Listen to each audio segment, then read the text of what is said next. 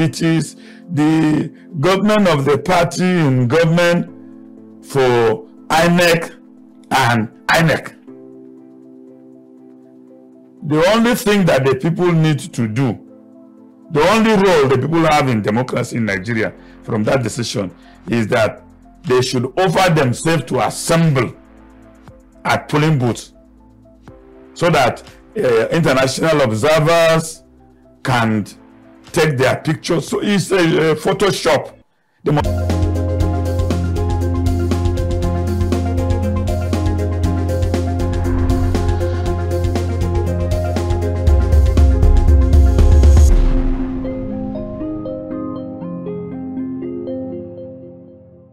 Alright, we'll begin this conversation taking our quote from Kofi Annan, who was a Ghanaian diplomat. He served as the 7th Secretary General of the United Nations from 1997 to 2006. He once said, "If corruption is a disease, transparency is a central part of its treatment." And I agree with that one. My next quote is from Michael Temer, Brazilian politician, lawyer, and writer who served as the 37th president of Brazil from 31st of August to 2016 to 31st of December 2018. He once said, "When you have a new government assume power, everyone, without exception, has to work for the benefit of the common good."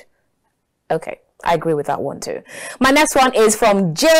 William Fulbright, American politician, academic, and statesman. He once said, "The case for government by elites is irrefutable." And my last quote for today is from George Brandes, Australian former politician, and he once stated that historically, it is very unusual after a change of government for the new government not to be returned. Okay, now let's see how this quote relates to what we will be discussing today. Very warm greetings and welcome to The Conversation.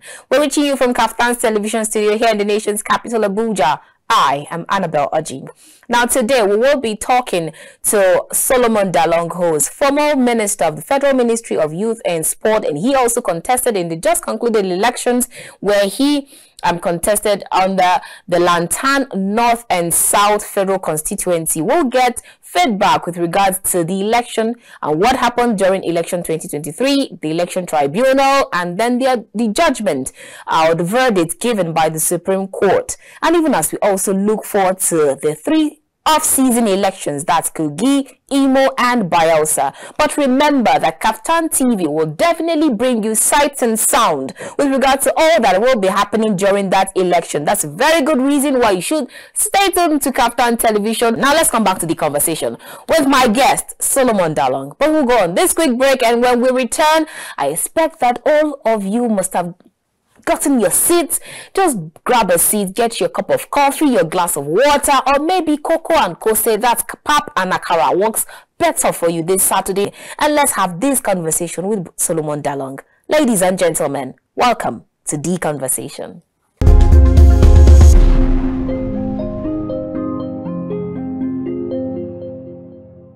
Welcome back. If you just joined us, this is The Conversation. We are reaching you from KAFTAN's television studio here in the nation's capital, Abuja. Now we'll go straight to a conversation for today. And my guest is Barrister Solomon Dalung, who is former minister of Federal Ministry of Youth and Sports. Great to have you on the show today, sir. Thank you very much. It's been like ages. And you actually look good. You look refreshed. Like after the election, you don't even look stressed from the election, though. And I don't know why you are even looking much better, even though you did not participate. Okay, so now since we're talking about the elections, now let's start in that regard. How would you actually say all that happened during the 2023 elections, be it from the presidential election down to the National Assembly and then the governorship election? What exactly would you tell us with all that happened from the elections down to the tribunal and then Supreme Court or Appeal Court? Well, I will begin by commending INEC for mobilizing Nigerians effectively for the elections. And they also guaranteed Nigerians of very highly credible polls. And we had maybe the most effective performance of Nigerians in the election than ever before in the history of our democracy. But disappointingly, INEC, like a captain, abandoned the ship mid-sea and then changed the rules of the games and invented some concepts so strange to our encyclopedia, technical glitch. And of course, at that point, they dump Nigerians, they dump their aspirations and everything. And they now started producing results from their offices. And of course, those results have stood the test of time because the courts have confirmed it. So the new rules now we have in Nigeria is if you are contesting election, you don't need to go and campaign to Nigerians. Oh, wow. Yeah, you have to go to INEC. Just every campaign should be in INEC offices. Because whatever you do in the field, whatever INEC ends up announcing, that is the election. And the Supreme Court had also affirmed that INEC can change their rules. You can't even hold them accountable from the judgment of the Supreme Court. You cannot hold INEC accountable for any commitment it has made during the elections and just turning around to abandon you and do something to the contrary. The court said whatever INEC said it is. So we have learned so much, and we also learned the hard way too from the 2023 elections, because we've learned that the electoral empire cannot be trusted, and that you don't have to believe anything they tell you, because they are free to say any other thing again, and that will be what it is. So the electoral situation in this country now is that INEC is the ultimate. Whatever the constitution said, power belongs to the people, and they revalidate the mandate periodically now has been put to rest. The issue is that INEC is election. If INEC said, okay, you who had even gone around campaigning, they didn't know you, so be it. So my appeal to the political class is that we have to live with this new jurisprudence, and we will have to redirect our energies to INEC offices. Even campaign trend now should be in INEC offices, because you now need to woo INEC to get the support of INEC so that they can declare you winner. But isn't that all shades and color of wrong? If you have to tell your colleagues to do such, that's wrong. No, but it cannot be wrong, because it is what the law is now. You got to read the Supreme Court judgment. The Supreme Court judgment said INEC, which committed itself to electronic transmission of results, said you cannot hold them accountable for not doing it. So what happens to government for the people, by the people, and of the people? No, the judgment has redefined democracy. Because you see, I want to be protected by the decision of the Supreme Court, because it's the court that has led to raise election issues and has set a new agenda for our democracy. So it is the government of the party in government for INEC and INEC. The only thing that the people need to do, the only role the people have in democracy in Nigeria from that decision, is that they should offer themselves to assemble at polling booths so that international observers can take their pictures. So it's a Photoshop. they must offer themselves for Photoshop. But the real election from this decision, because if you are saying that the electoral empire can conduct elections in complete disregard of laid down rules and regulations, including the rules which INEC made itself, then certainly that is the law. And we're going nowhere because the Supreme Court is the final arbiter on all issues. And that is what the Supreme Court has said. Yeah. So the next thing we will do is to advise people so that, I mean, we don't go and spend our money wasting our time, wasting our energies, traversing the entire political landscape just for you to come at the end of the day and you hear a different thing. I contested the House of Representatives, Langtang North and South Federal Constituency. The results I had from my agent I am holding and what INEC declared in some of the polling units is unbelievable. In my native home, in that polling unit, I got 140 votes. The next person to me got 65. But INEC, in their final results, gave me 20 votes. I still hold it till today. In one of the electoral wards, I had 1,450 votes. INEC gave me 130. I can go on and on reviewing this.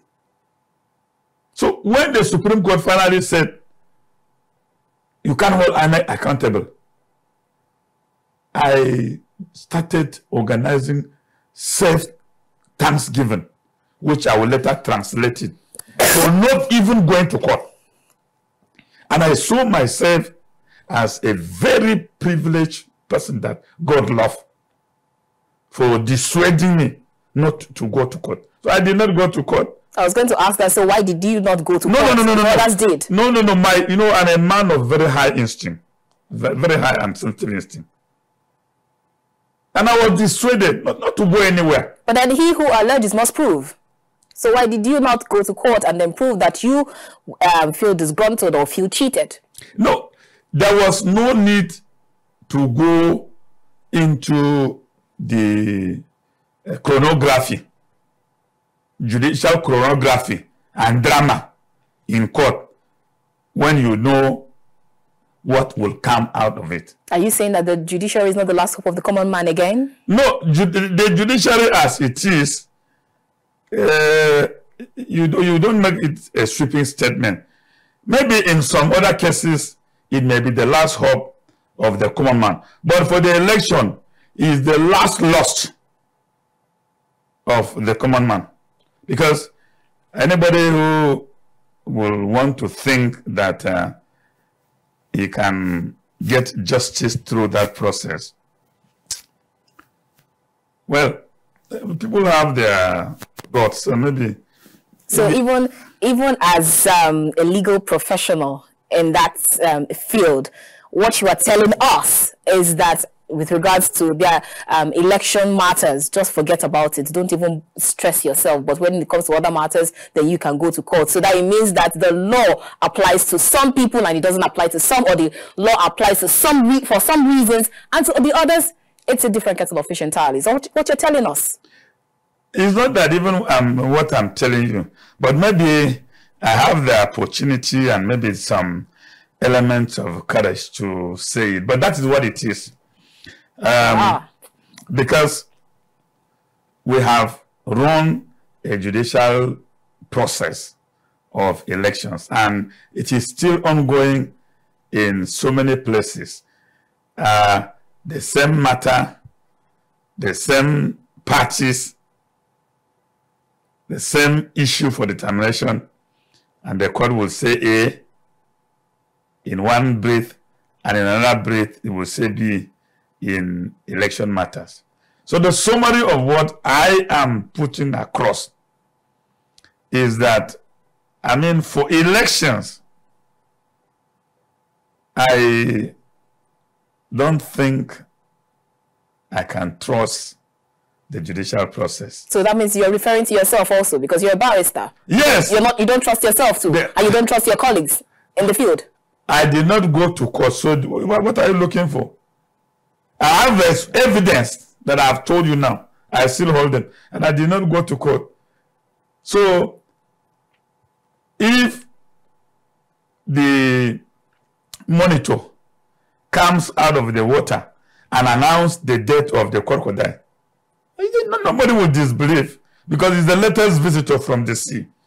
So that I did not go to court, I mean, should have been, again, like the Africans will say, that the fall of a green leaf is a warning to the dry one. So the fall of a dry leaf is a warning to the green one. So I think...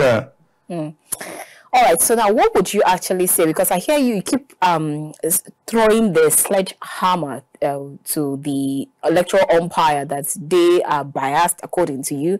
But then most people would say that what exactly is the reason why you have hundreds and thousands and millions of electorates go to the polling booths? They feel they're all geared up, say they want to go and elect, or they want to go and vote for their conscience. And then when they return back, whatever the results that it is at that time is not only stated by how many times people decide to put their thumb where their mouth is by, or where the party that they want to elect, but at the end of the day, it now goes back to the court. It now goes back to the fact that if the court says XYZ person is a winner and that's it, why do we have to go through that route and then go through that route of that 6 months when you have in other countries? I hate to use the word advanced countries. Let's come back to African countries.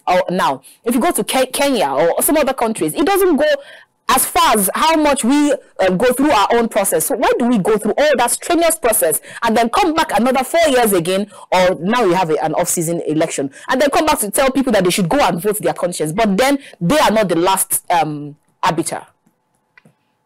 Well, I am not even saying that INEC is biased, because if I say INEC is biased, I will be very, very fire for using the word bias. Oh, so bias is an understatement? Yeah, it's an understatement. Oh, wow. Yeah. Because if I say INEC is biased, it's a very fire comment. I think the whole problem lies on the military heritage.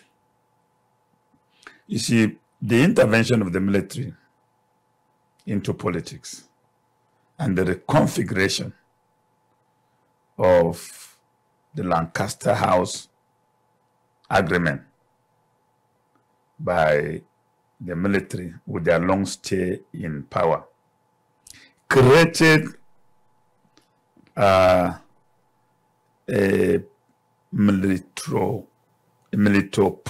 political culture where dictatorship and autocracy is mixed with some elements of, or some semblance of democracy. And that is what we have in place. If you go to the very point of the constitution, how to constitute the electoral body, it takes patriotic and courageous people who fear God to preside over INEC and do justice. Now, the enormous power vested in INEC, while all of them were not even product of democracy, they were hand-picked by the executive. So how do you lay a foundation of democracy with people who were handpicked to go and preside over democracy. That is the beginning of the problem. I have so many times been advocating that there are models in some places, even South Africa. Electoral officials should be elected. Let's use option A4. Everybody who wants to be INEC resident commissioner or chairman should go to his ward and win first an election. So would you actually say, sorry I had to butt in, would you actually say same for the judiciary, the Supreme Court? I'm coming back. I'm coming back to it. Okay. Now, after being elected as a ward representative, you go to the local government. At the local government level, whosoever is elected that emerge there will be the electoral officer for the local government. Those elected will be the electoral officers for their wards. Now, the electoral officers for the local government should go to the state and elect the state resident electoral commissioner. And that will even come to Abuja. So anybody who won the election, his place will be replaced by another person. Now you have elected people who people can hold accountable. So when they begin to metamorphose into dictators, where they break rules whimsically, they can be sanctioned. Back to the judiciary. In America, where we copied this presidential system, we're spending billions of money servicing cost of governance. Judicial officers are elected. So why did we copy it in part and abandon some?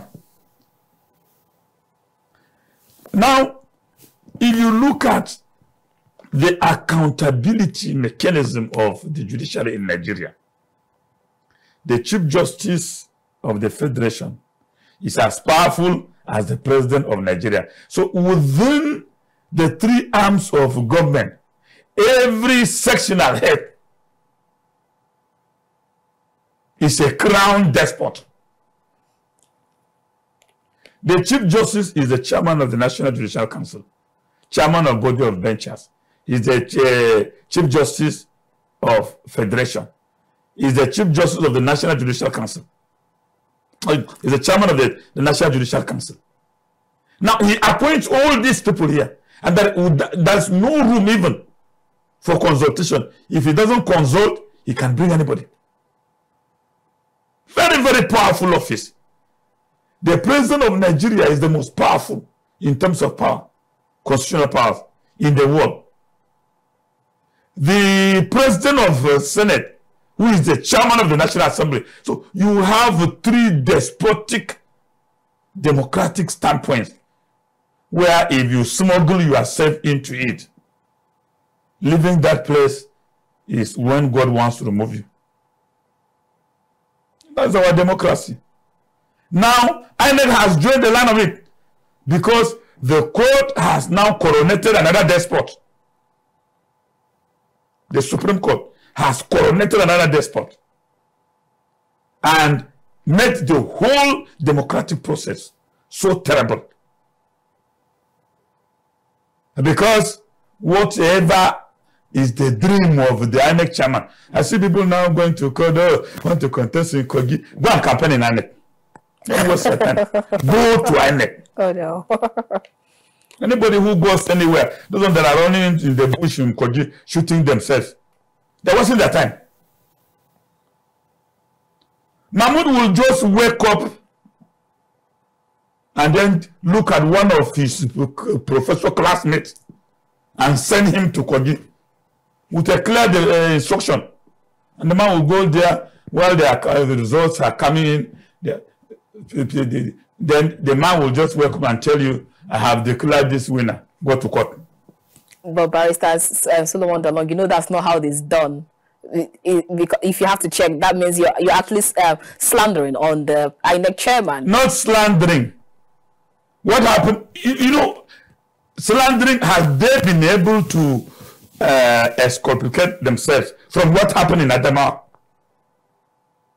And the man in Adamawa was saying that what he did was exactly what the INEC chairman did in the presidential election. What amounts to slander there? These are facts. These are facts. So what is slander? Is INEC saying that their commissioner, resident commissioner in Adamawa did not declare somebody winner, while the returning officer was nowhere to be found for the election to be cancelled?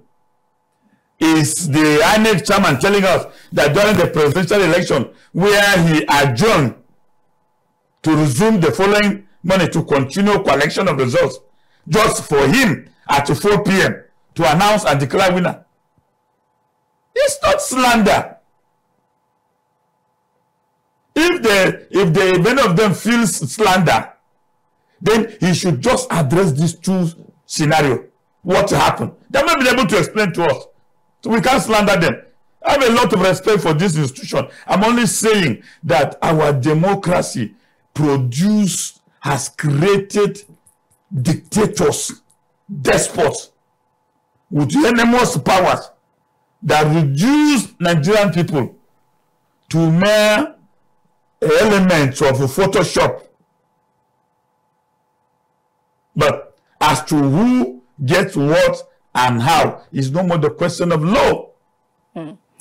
Okay, so I hear you say that there should be an election to, if you have to bring in new people, RECs, and then in the INEC, the electoral umpire. But then one would even ask that how much has the election done? Because if you look at even this parliament that you talked about, the National Assembly, these people were also elected, but the same people that were elected are the same people that come out to say we've sent prayers to your emails, the same people that come out to say that we've decided to buy SUVs outside the country because our roads are not motorable. The same road that you represent and you're supposed to fix that road.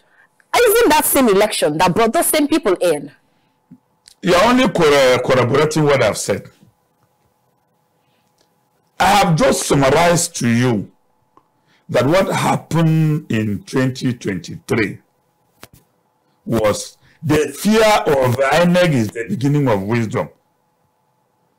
From the behavior of the elected representatives, it corroborates what I'm saying. No, but you're saying that they should be, the INEC from the electoral umpire, that they should be elected and not appointed or selected. So there should be an election of people who would occupy those offices. But that's what I'm telling you, that how much has even election done? No, those people that are in election, we cannot blame election. No, election is still election. What produced these same people who said we have no motorable roads and they will need armored cars from outside the country, and they also added that there is insecurity, that is for them to be safe, but not Nigerians. So that they're not talking about Nigerians goes to confirm that you have to go to the gods of INEC. Their behavior confirm everything, because anybody elected will always look at the people who brought him and will be accountable to those people. A genuinely elected person, you will always find that in his behavior. He will have some elements of empathy and sympathy. But these same people, this same government, it has not settled down. It borrowed 500 billion. That is enslaving the future. And the monies were shared between the three arms of government. 75 billion to the National Assembly, 35 or 30 to the judiciary. The rest went to the presidency. That is law.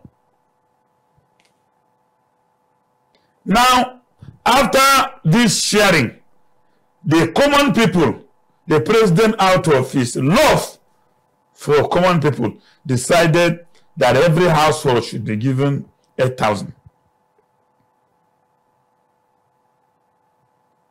Every household. And he said about how many million he was targeting.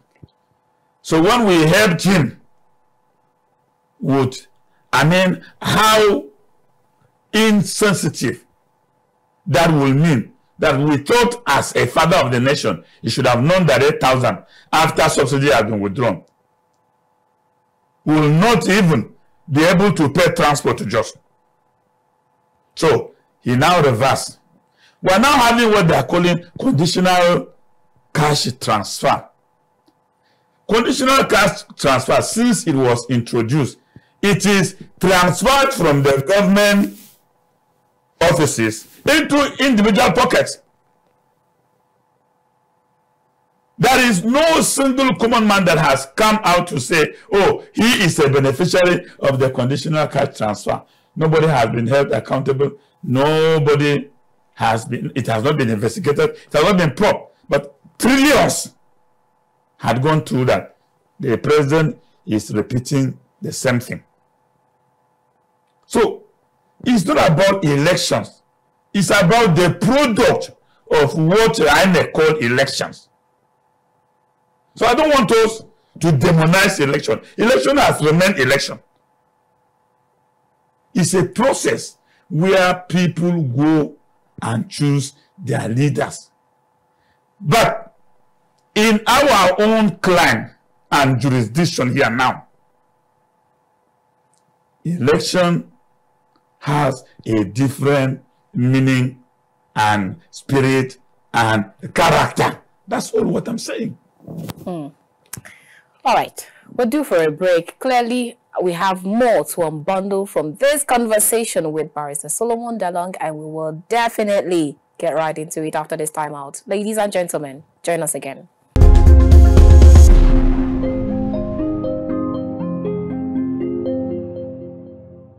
When the president is saying, oh, I can feel your pains, he's only feeling the pains in the mouth. But they came out to say that he's not the one that ordered for it, for the yacht.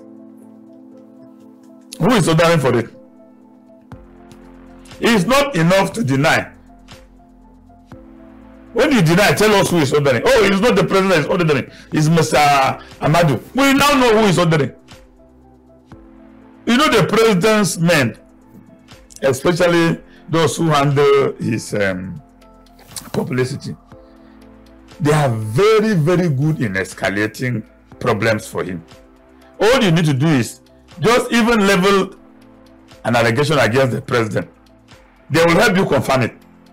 Because their reply will either provide a hint as to whether that is true or not, or they will help provide you an answer that that is what they are thinking about. So that's how they have been able to manage a president.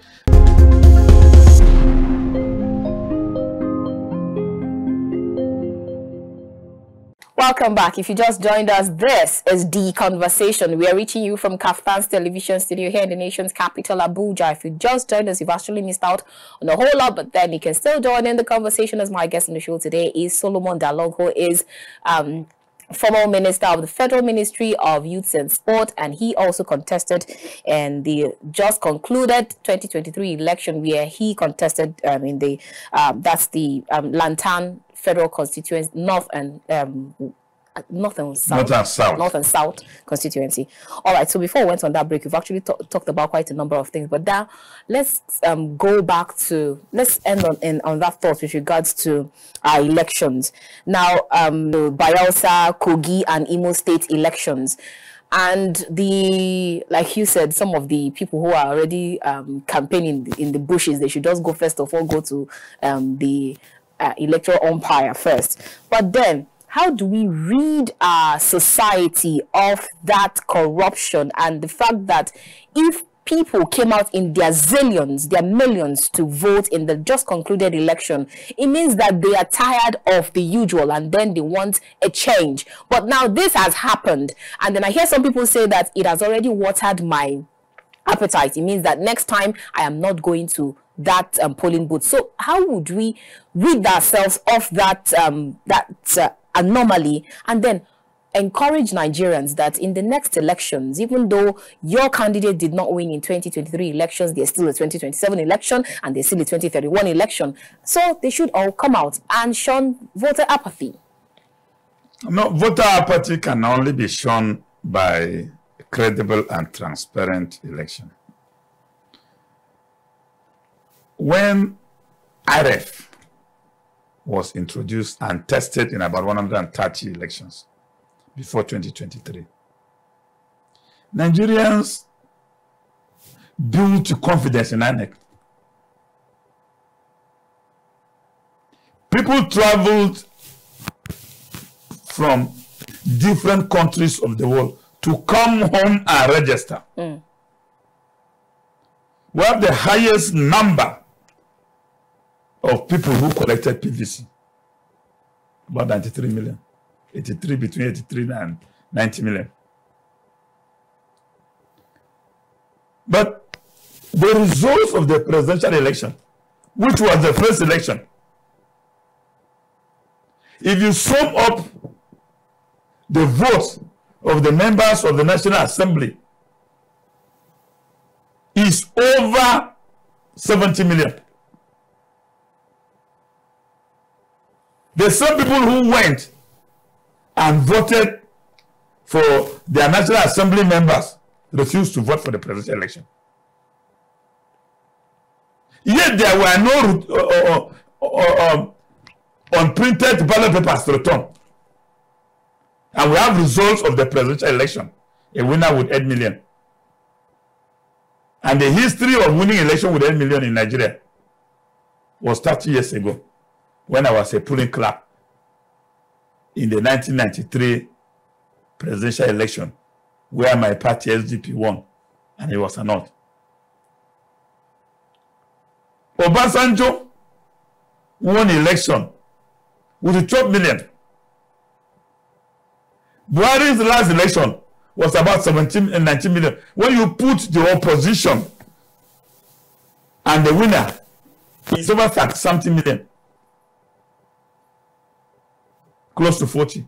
And then in 2023, the winner is 8 million. The runners-off have 6 million. Even less than 30 million. Any right to thinking person, even those who do not believe in God and their consciences, will tell you something is wrong. So the gospel of going to mobilize Nigerians not to waste their time to go to the polling unit, it's a Herculean one. But the Messiah is INEC. INEC must come out honestly, not this rigmaroling they are doing with the statement they are, oh, we are going to, who will trust you? Are you saying that there's a question mark to the fact that the Supreme Court authenticated President Bola Ahmed Tinubu's election? No, I'm not talking about the question mark now. I'm telling you that if you look at the sum total of the, because if we are looking at which vaccine do we administer to cure voters' apathy, then we have to diagnose. We have to diagnose. And there is what is called political hemorrhage. So the patient, which is the Nigerian people, have lost a lot of blood. Via the attack by the cancer inflicted by INEC. So it's for you to mobilize Nigerians now. You see the way people are going and people are calm. It's a graveyard piece. It's a graveyard piece. People are just calm because Nigerians love this country. Mm. They are not lucky to have a political elite that love the country, but they still love the country. All this shifting of goalposts you see, where they are blaming Nigerians that, oh, they are docile. No. Nigerians love the country and they hate anything that can again plunge this country into crisis. That's why they swallow everything. The docility of Nigerians is not that they cannot act, but they are weighing the consequences of war versus peace. Mm. That's all. So don't think that because Nigerians are they swallowed everything you force down their throat, that means that they cannot react. No. They're only saying, well, is it worth it? Do we destroy this country now? Put our children into crisis. Destroy everything for the sake of this. Is it worth it? That's what is calming the people, but not the political class. The political elites and leadership at every turn of event insult and attack the people. Look at the current budget. Supplementary budget. Billions of naira for the renovation of Dudan Barracks. Billions of naira for the renovation of the parking space. A billion of naira for the buying of vehicles for the First Lady. Billions of naira. And all these vehicles are going to be imported. The dollar, again, will have to win the war against the naira and shoot up. Because we are going to now send the naira again naked to war by importing these SUV vehicles from outside the country. Mm. We are going to, in the budget, there is even provision to buy a yacht for the president.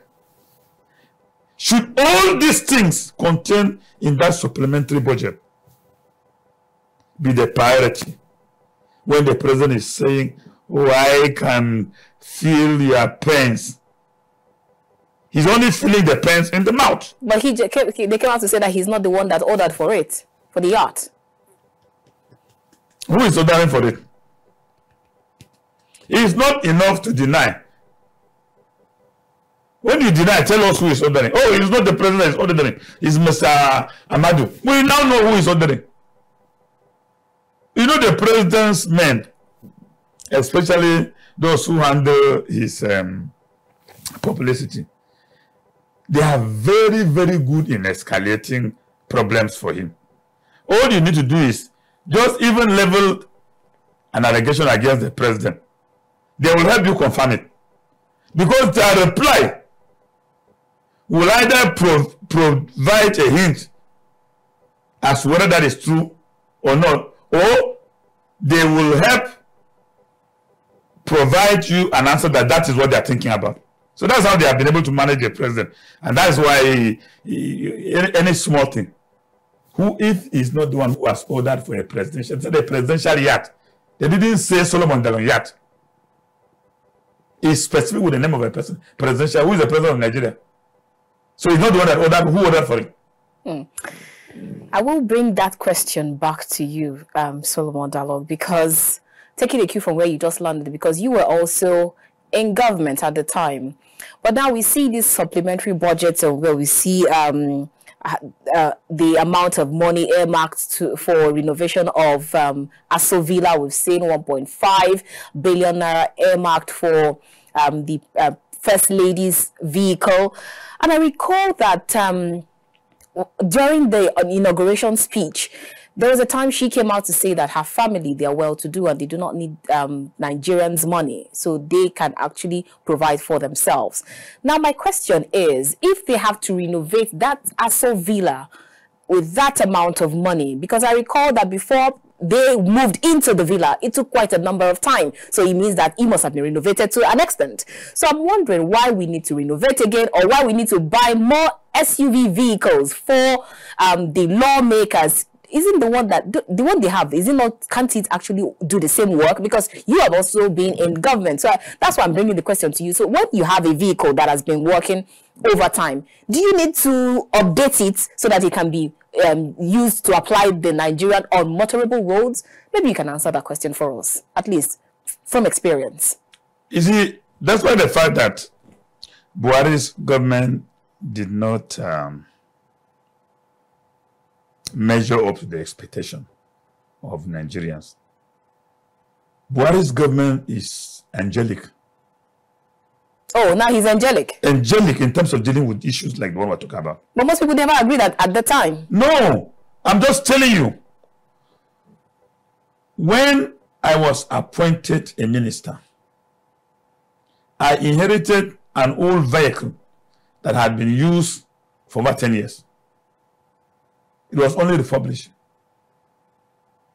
And that was what I was using with almost all my colleagues. Until 4 months later, when one of the vehicles killed our colleague because of just tires. There were no tires. And killed him, his wife, and his son.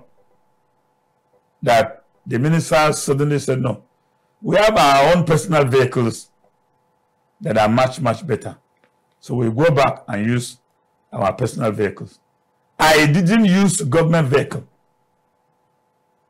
For all the period I was a minister, I used my personal vehicle. It was 3 months to the end of our tenure that a new vehicle was purchased. I only drove into it once and parked it. I handed it over to my successor. When we came in, the economy was in recession. I borrowed money from a friend, 50 million, to calm Team Nigeria and prepare the team for Olympics, which Nigeria got a bronze from football, and then we have about 12 goals from Paralympic Games. I borrowed money. There was no money. I was going from pillar to post, soliciting for support from corporate Nigeria to fund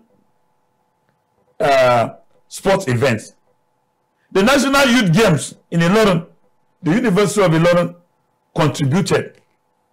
Some governors donated or contributed, and some Nigerians, for us to revive the games and sustain it for 3 years. The budget of government for these games are in public records. The provision for Olympics in 2016 by the National Assembly was 400 million.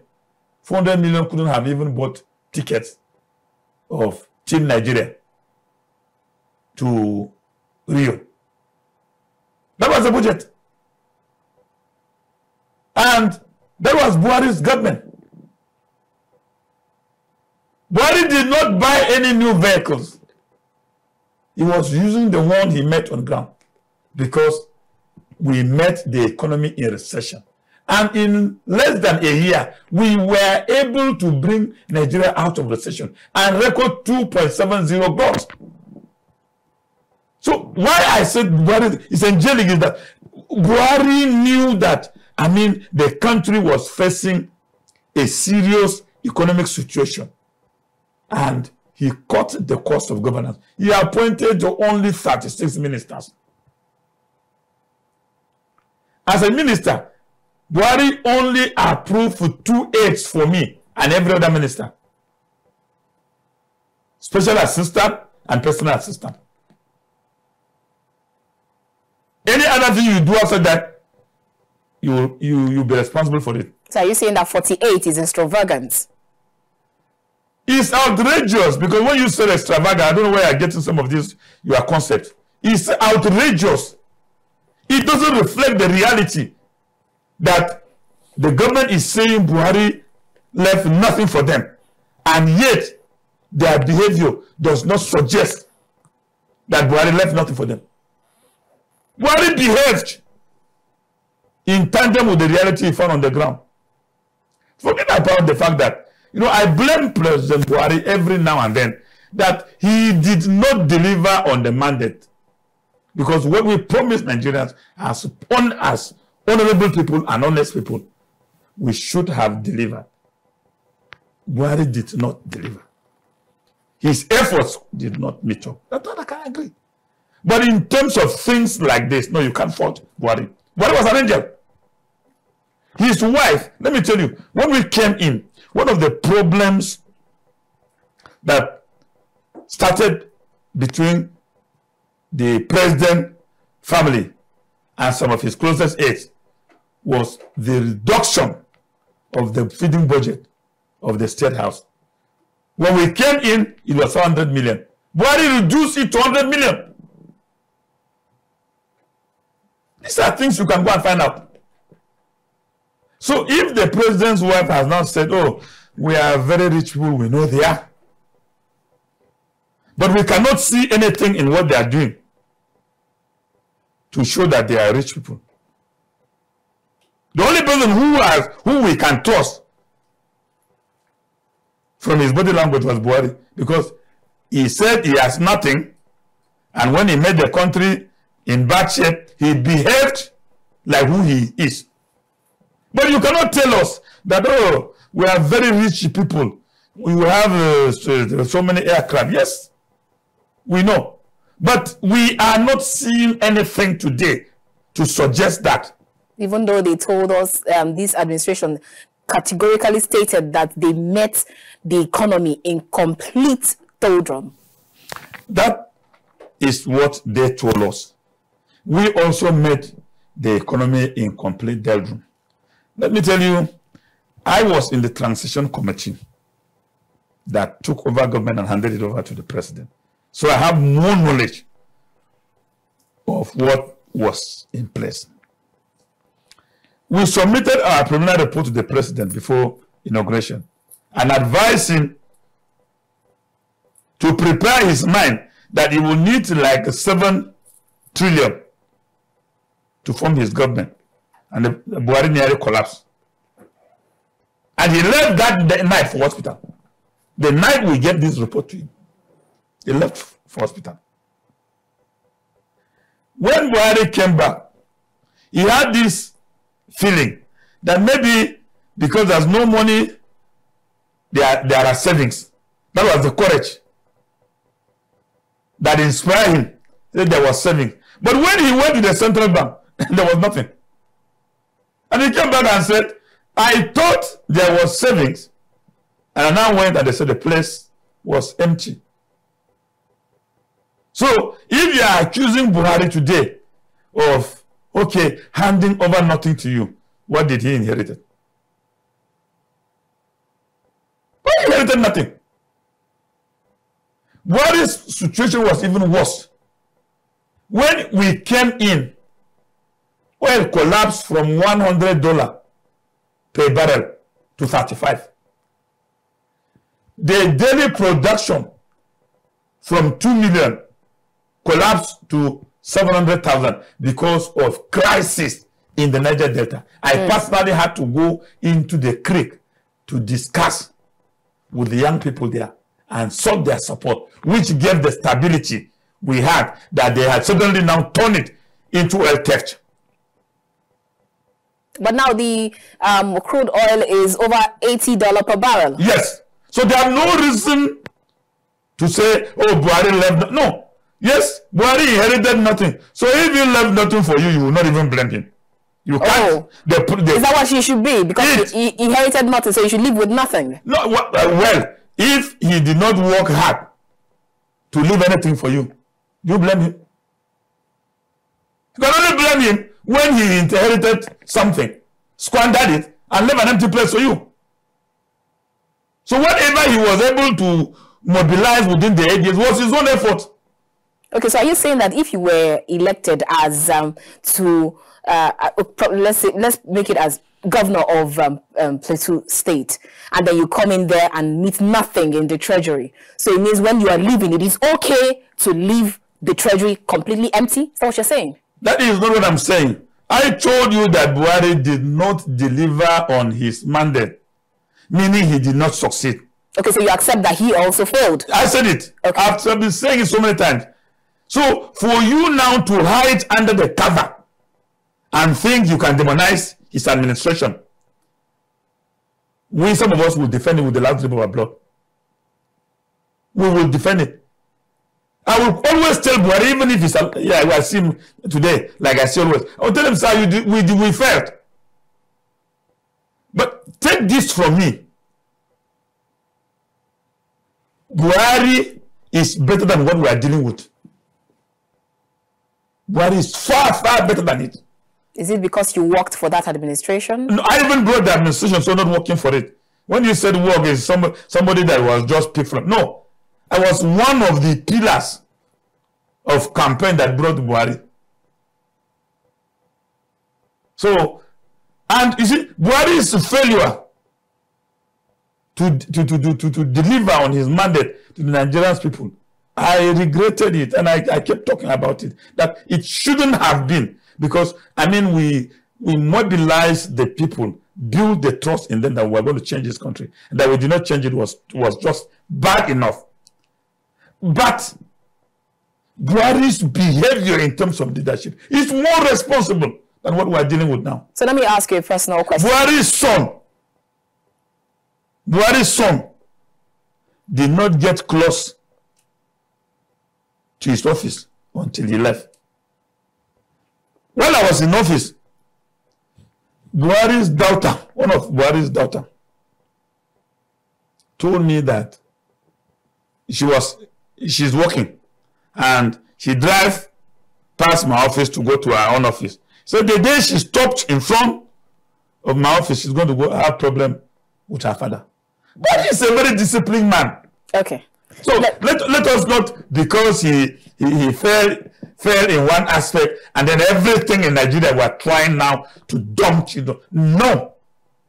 Buhari is an exceptional Nigerian. Yes, his shortcomings. Okay, I'm going to ask you two questions, and I'd like you to unbundle them in one breath because our time is fast spent and we're already due to end the program. Now, my first question is, you said that former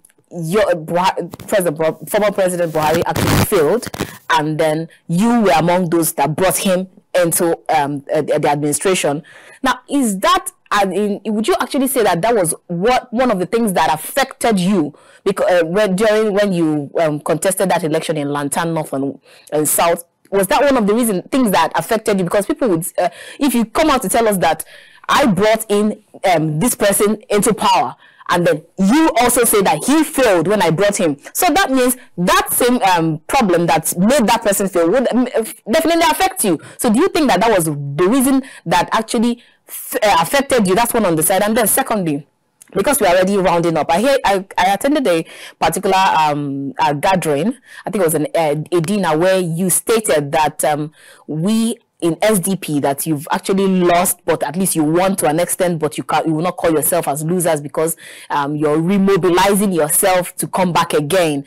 And then I heard you say, now we have to look towards the plan B. What is the plan B, Barrister Dalung? Back to the first question. Till I will bow out, I will admit my role in Buhari's government, and I will state it as it were, that we didn't meet the expectation of Nigerians. That is human shortcomings. As a person, I was not the president. I only believe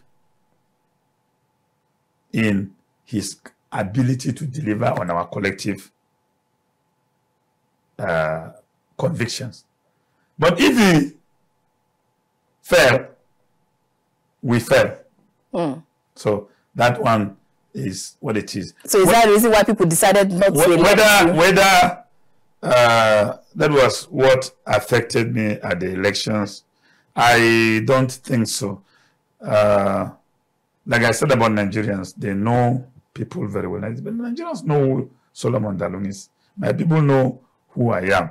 But just like I said with the elections, and I've advised subsequent people, except we have a radical reform, I've advised people where they should campaign, because they should all roads lead to Mahmoud's house and his office. You win election. You will send a professor who will go there and declare you winner. Full stop. That's the election in Nigeria. The court has said whatever he said. And if he does it or not, you can't hold him. That is what the Supreme Court has said. I don't want people to talk about it. It's a court of final arbiter. For the SDP, the Social Democratic Party, we are winners because we gave, a very serious fight from nowhere. We won so many seats. We still are in contest in the courts and with so many things, even though none of our cases had received the blessing of the judiciary yet, but we are still struggling with it. But we have elected members in the National Assembly, in the Senate, House of Assembly, chairman and local government from nowhere. So we are the bride of the 2023 election. And if INEC had allowed a free playing ground, we would have done more than this. But we have also learned, so maybe we will redirect more energy to their offices while campaigning next. So is that the plan B? Of course, that should be the plan B. Except something happened, let me tell you. I'm very, very, I started politics as a young person at the age of 18. My mentor was one of the greatest politicians in this country, Chief Dr. Solomon Lar. And for over 4 decades, I was with him. So I've seen enough.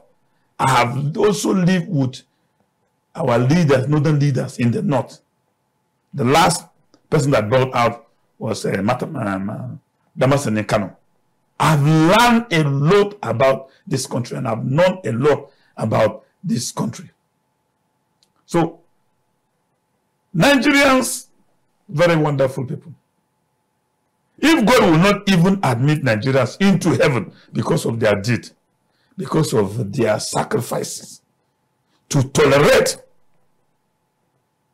this type of leadership, God will have pity and admit them so that they cannot lose here and lose there. Thank you so much. It's been a wonderful time having this conversation with you. What a very fine place to anchor this conversation. Thank you so much to Barrister Solomon Dalung for coming on the show today. And thank you for the opportunity. Great. All right, viewers, that's where we end this conversation with Barrister Solomon Dalung. It's been a wonderful time here on The Conversation. How time flies when you're discussing serious matters that concerns our very own country, Nigeria. I will definitely see you again next time. Keep watching The Conversation because you never know who my next guest will be or what I will be speaking of next. Till I come your way again from the nation's capital, Abuja, I am Annabel Orji. God bless you and yours, and God bless Nigeria.